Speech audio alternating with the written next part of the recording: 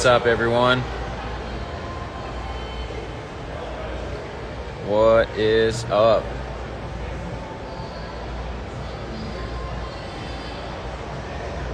I am killing some time.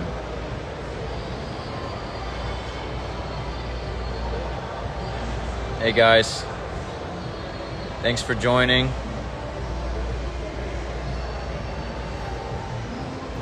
Just gonna answer a few questions while I am waiting on a gift for my wife to be completed, because tomorrow is our 5-year wedding anniversary. Super excited. So I'm just sitting here in the mall waiting. So let's take some questions.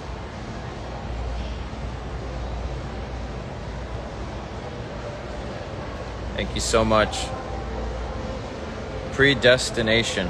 So before I answer that, can you just kind of clarify to me, what do you mean by predestination? Because some people have different thoughts, and I don't want to answer a question that you're not asking.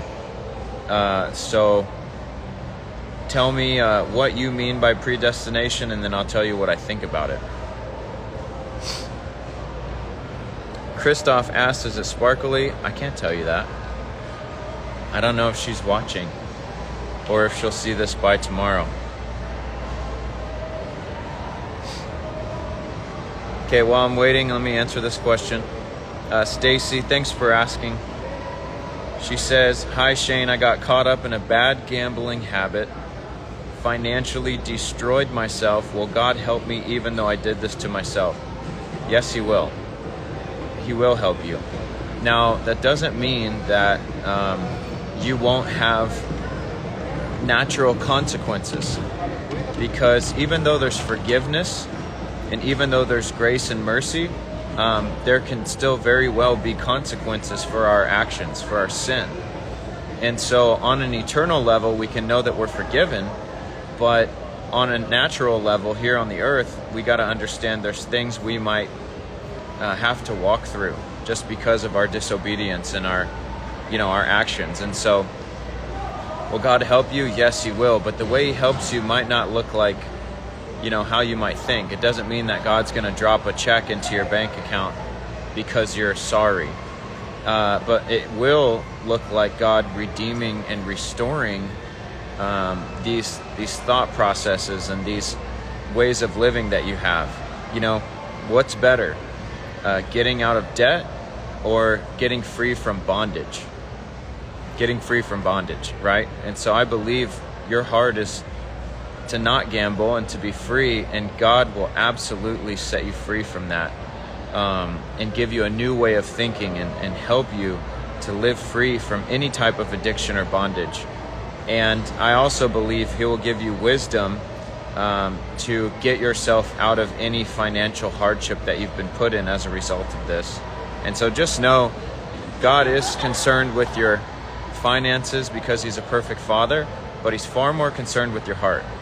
And if your heart is right, then that's a great place to be. Okay. Do I believe someone is born going to heaven or hell? No, I don't. Well, let me clarify that. What you're really asking, I believe, is does God choose people to go to hell and to go to heaven?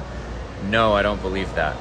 The Bible teaches that we are born on a wide road of destruction. We are born enemies of God, cut off from God, alienated and wicked in our minds towards Him. That's Colossians 1, and many other places in the Bible talk about this.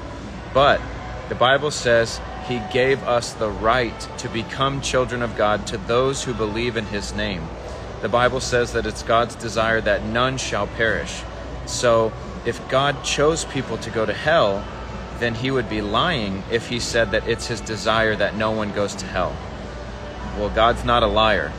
The theology of God selecting and electing people to go to heaven and to go to hell, it's false. That's Calvinism. I don't follow John Calvin. I follow Jesus. I follow the Bible. And the Bible says that Jesus came for the whole world, and that he gave everyone the ability to say yes to him, but he also gave everyone the ability to reject him. And that's why people go to hell, is they reject God. It's not because God chooses for them to do so.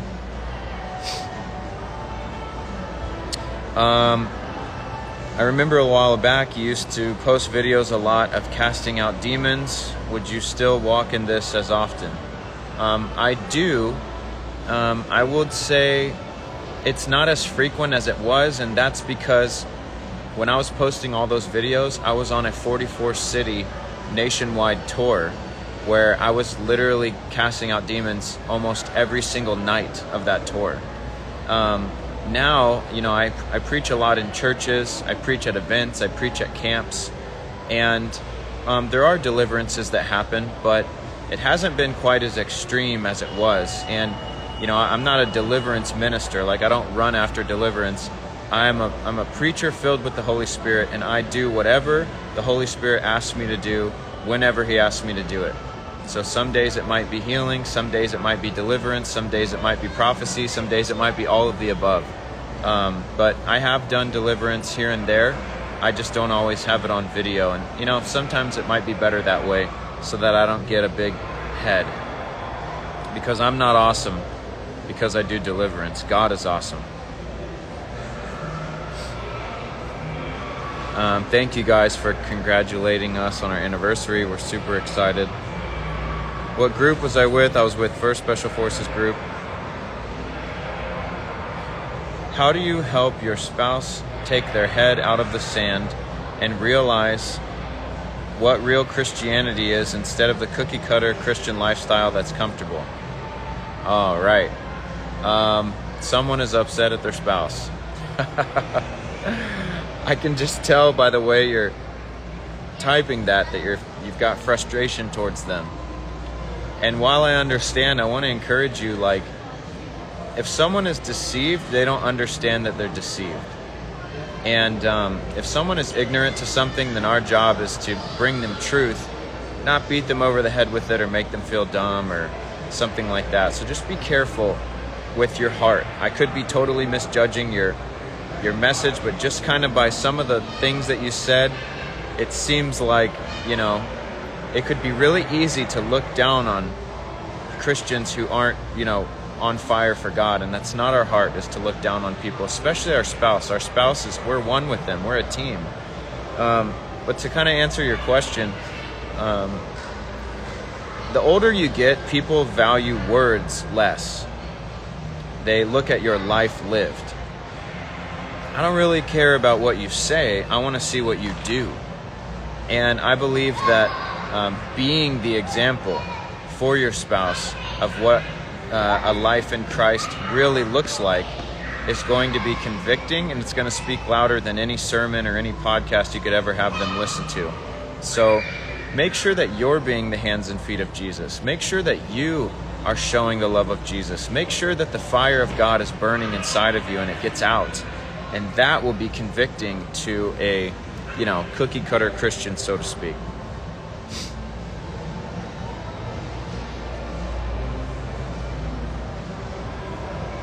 Your son lent you the book I wrote.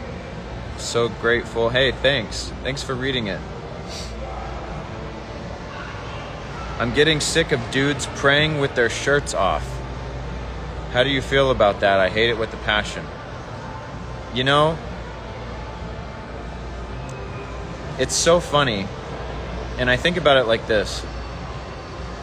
When I was skinny, like when I was 5'10", 140 pounds, if my shirt was off, nobody seemed to care.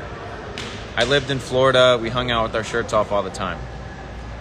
But I will notice, or I have noticed, that when I begin powerlifting and when I put on some muscle, all of a sudden, when I take my shirt off, it could be inappropriate at some times. And I even heard that. I felt that conviction from the Lord. And I think there's just a concept of living above reproach and maintaining this image, not a superficial, like ego, prideful type image, but maintaining an image of godliness and holiness, and just understanding that, you know what? If I post videos with my shirt off, that could be a stumbling block for someone. Not even trying to make any comment this way or that way, just saying like it's something you have to think about. Right now, this live, there's nothing for you to have to think about except what I'm saying. But like if I had my shirt off, well, now all of a sudden in your head you're like, why does this guy have his shirt off or whatever? It's unnecessary to do. It would be like if I did this live and I was drinking a beer. I'm not saying that drinking beer is bad, but now that's something you've got to think about and you've got to wrestle with, and you're wondering about me and drinking. That's why I just don't drink at all. I don't do any of that. And so I don't hate on people who make videos with their shirts off. But I will say, I think it's not the wisest thing to do. I think you're distracting from your message, and it could easily cause people to think that there's a different motive, you know? If you want the prayer to solely be about the prayer, then don't be a distraction. Put a shirt on. Now, here's another angle of that. You know, what if someone lives like in Hawaii, or they live on the ocean and they're just always hanging with their shirt off? That's who they are. Maybe that's part of their culture. Again, I can't make a blanket statement. All I can say is living above reproach, trying to consider what could be a stumbling block for others. Personally, I'm not a fan when dudes make videos with shirts off that are praying or trying to talk about God. I think it's a little distracting. But I will not judge someone's heart because I don't know their motive, and I don't want to assume a motive on someone that's impure when their heart could be totally pure. They're just making a bad judgment call, maybe. You know? I hope that makes sense. Can you lose your salvation? No, I don't think that you can lose it, such as, you know, in the way that you could lose a set of keys. I do believe you can reject your walk with the Lord. You can walk away from Him and never return. I think that you can turn your back on God, but God is faithful. He will never turn His back on us. The Bible says that no one can snatch us from His hand, but I do believe that you can walk away from Him. And if you walk away, you were never saved in the first place. So this is why I believe Jesus said, he who endures to the end will be saved. Paul said, if you continue in the faith and you don't depart from the gospel which you heard. People can depart from the gospel which they heard. Don't you know that? Like, don't you know people that have left the faith? I do. And so I just believe if you left, you were never really saved. You know, you were riding a high, or you were trying something out. But the Bible teaches that when trials come, when temptations come, when deceitfulness of riches comes in, people decide to go a different direction. So I don't think you can lose salvation, but I think you can reject it.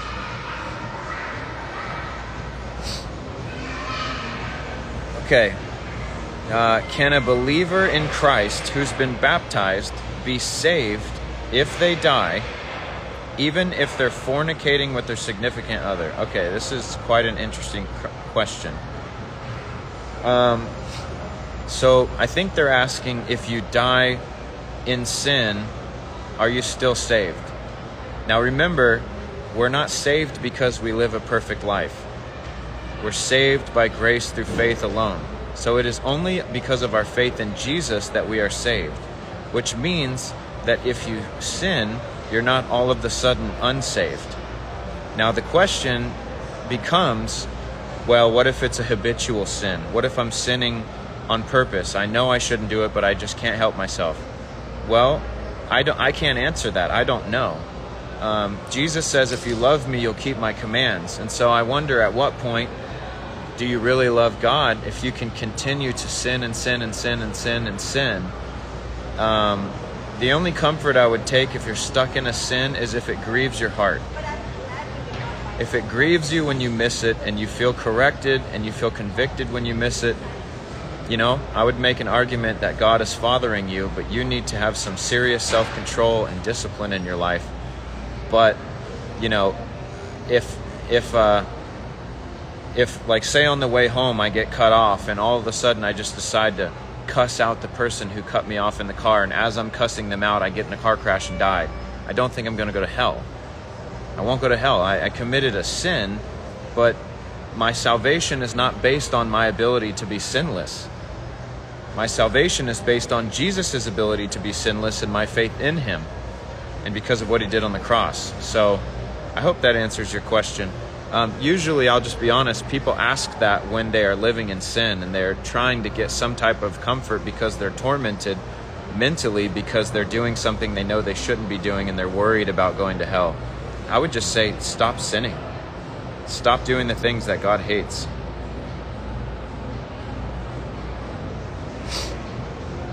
Thank you guys for joining in and watching. This is cool. How do I let go of anger I have towards God and the fear and sense of rejection I have from him? Well, you are not rejected by God. That's the truth. You've been accepted by God. The Bible says that Christ died while you were a sinner. If God was going to reject you, he would have done it already, but he didn't. He saw who you were meant to be, made in his image, and Jesus paid the price to redeem your life. So, first answer is you are not rejected by God. You might feel rejected, and maybe that's because things haven't gone your way, but you're not actually rejected. The Bible talks about fear. We haven't been given a spirit of fear. So if you're feeling fear, then it's either demonic from the enemy or it's a lack of understanding. What I mean is this. The Bible says that fear has to do with torment. It has to do with punishment. And that perfect love casts out all fear. And so if you're afraid, you haven't been perfected in love. You haven't understood God's love for you, and you still think that God is someone to be afraid of. And I want to encourage you in that area. If you're a Christian, God is your Father. He's not coming to damn you to hell or condemn you for your sin. He loves you. He wants you to live the life that he called you to live. And that anger towards him, there's many reasons you could have anger towards him, but one of the most popular reasons people are angry with God is, again, because life didn't go the way they hoped it would. And maybe you even prayed. Maybe you even prayed and you didn't get an answer, and so you feel like you have the right to be angry with God. But let me tell you, God did not create man to have all his prayers answered and to have a perfect life. God created man in his image, and your job is to walk this life out that Jesus paid for, to run this race and fight this good fight of faith and keep believing, even when the enemy comes and tries to steal, kill, and destroy in your life. We actually don't have the right to be angry with God because we deserve death and he gave us life. So if you're angry with God, it just means your perspective is on you, it's on yourself, and you're unhappy. And that's the first issue, is you're thinking about yourself. So you have to get your mind off of you and back onto God. Begin to thank him for saving you when you didn't even deserve it. There's no way to be angry at that. Are we living in the last days? I believe we've been in the last days since Jesus ascended to heaven. Ever since he ascended, we've been waiting for his second return.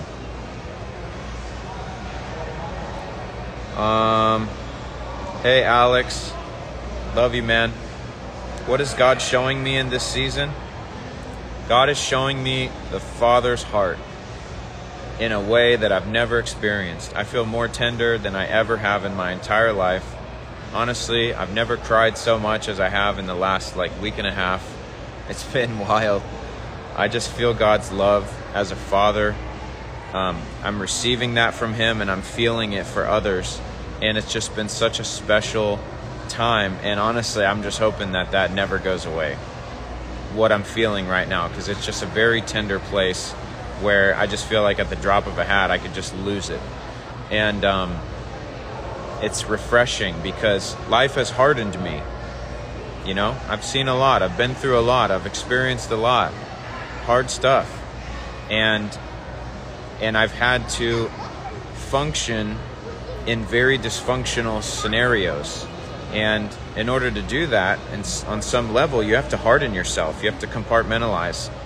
And it can be very hard to reverse that and become tender again. but it's easy for God. And I've been praying for God to tenderize me, and he seriously has been. And I'm just so grateful. So it's been amazing. Was just diagnosed with a rare tumor behind my left eardrum. Please keep me in your prayers. Everyone, let's pray right now for Lisa. Lisa, I want you to put your hand on your left ear, and we're just going to pray, and I just believe God's going to take that thing out.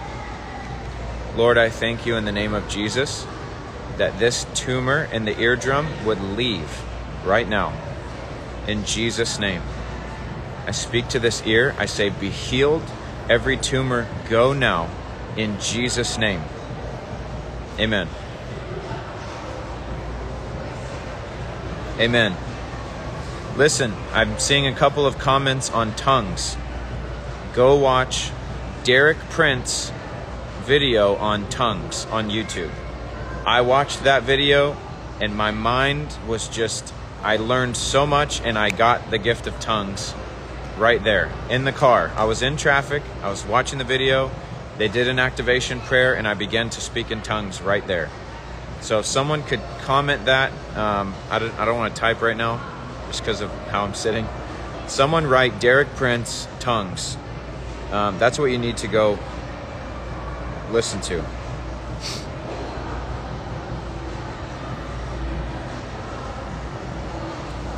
I don't believe that wrestling in itself is a sin.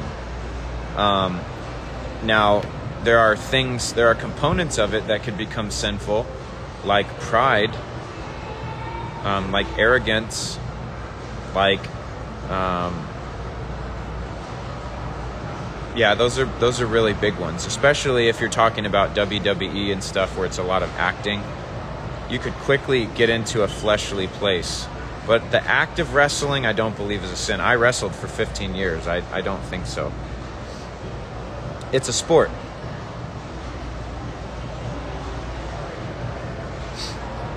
What do you say to people who say Christians cop out of everything by just saying everything is God's plan and God's will, no matter how good or bad it is? I do think that. I don't think it's always a cop out. I honestly think many people are uninformed. They're ignorant to it. They don't understand God's will. Here's what I mean. Not everything that happens is the will of God. Look at suicide. Suicide is not God's will. On an even bigger level, how about people that go to hell? I just said earlier, the verse, it is God's desire that none shall perish. God doesn't want anyone to go to hell. But do people go to hell? Yes, they do. God wants everyone to be saved, but is everyone saved? No, they aren't. They reject him. Even going back to Cain and Abel, it was God's desire that Cain would give an offering to the Lord, and he didn't give a good offering. God didn't get his way. Not everything that happens is the will of God, and that's because we have free will. And for it to be true free will, you have to be able to reject God. You have to be able to disobey. Otherwise, it's not actually free will. So most people don't know that, and they just say whatever happens is God. And you know what else? God gets credited for a lot of things that the devil did or that humans did. Because if everything is God's will, then all the bad things that happen must be his will too. No. Jesus came and taught us there's an enemy out there stealing, killing, and destroying. And it's important that we recognize that. Does your wife have any pregnancy guides? So we follow Pain-Free Birth. Check them out on Instagram. Pain-Free Birth. The woman's name who runs it is Karen. She's amazing. And we were actually just watching some classes today. That is a very helpful birth program.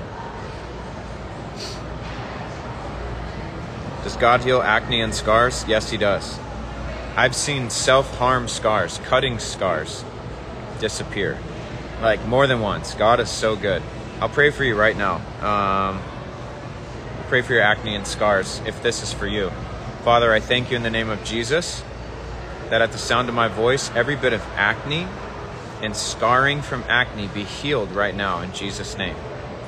skin be healed, you be clear right now in the name of Jesus. I command every issue of acne to leave this person in Jesus' name, just because you love them. Amen. Amen, amen, amen. Should I be rebaptized if I was baptized as an infant in the Catholic Church? Infant baptism doesn't do anything. Doesn't serve a purpose. I think it's cool for parents to dedicate their kids to the Lord, and I think that's awesome. You know, that's parents saying, "Hey, we're gonna raise our kids in the way of the Lord." But to baptize a baby, that doesn't do anything. Baptism doesn't save you. Baptism is a choice that you have to make. Baptism is a command that you have to follow. Just like you can't get your parents' salvation, you have to have your own. Getting dunked in a little tank, or gosh, during COVID, I saw some Catholic priests like shooting babies with squirt guns because they were afraid to get, I mean, it's ridiculous. Infant baptism doesn't do anything. When you get born again, you have to make the decision to follow the commands of Jesus and get baptized for yourself.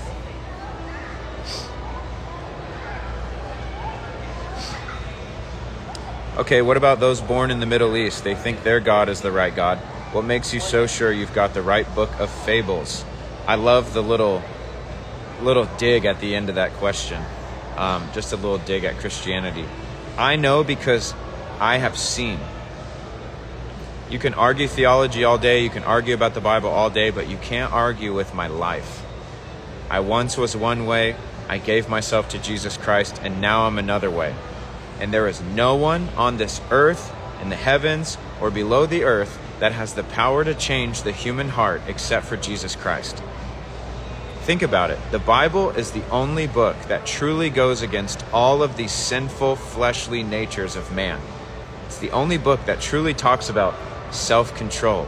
Every other religion in some way perverts and twists sexuality and all these other things.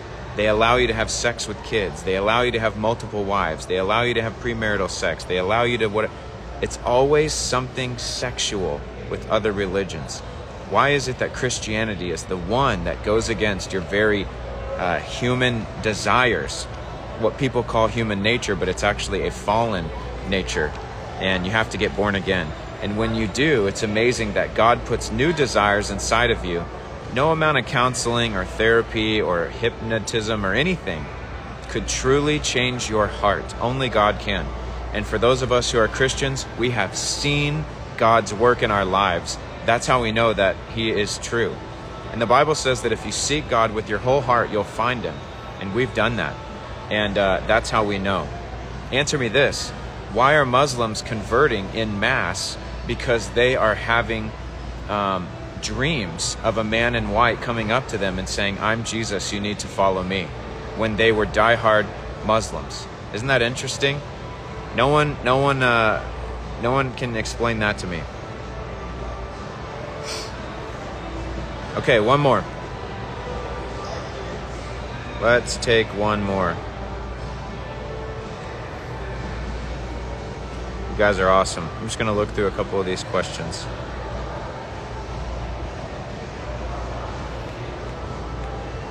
A lot of questions. Oh my gosh. Okay, this is a good one. I'm going to end on this one. They said, what is the first thing you do when you begin to lose faith? When you begin to lose faith, it's because you are looking at yourself. When you begin to lose faith, it's because you are looking through life. You are looking at life through the lens of how it's going or not going. And you begin to assess who God is and how God is based on if your life is going good or if your life is going bad. When life is going bad, you begin to wonder if God's really there. And if God was there, I thought He was good. Why didn't He do something about this? And if He's really there and if He's really real, then why? You begin to lose faith. Remember that faith is believing in something we can't see or feel or touch or hear. Faith is the evidence of things hoped for, the substance of things unseen. Or I might have said that backwards. But faith is saying, Lord, I have no reason to believe in you right now, but I'm choosing to. Everything in my life is telling me to walk away from you, God, but I will not. So I think step one of losing faith is to just declare in the face of unbelief, God, I believe. Help me in my unbelief. Next, go back to what God has done in your life. Revisit the victories that you've had through God. Revisit the things that have happened that you can't explain, that are only God. Build your faith again by seeing what God has done and believe He'll take you to another victory. And the third thing I would do is worship. Even if you don't feel like it, when you begin to worship God, it's like you're breaking off a heavy yoke from yourself, because you are incapable of holding on to two feelings at one time. You can't hold on to belief and unbelief at the exact same time. So when you worship, you're releasing faith, even though you might not feel it. And I believe something powerfully is happening in the supernatural. Amen. All right, guys. Hey, thanks for watching. We'll do this again sometime. It's time for me to get off here, but bless you guys. Love y'all. And we'll see you next time.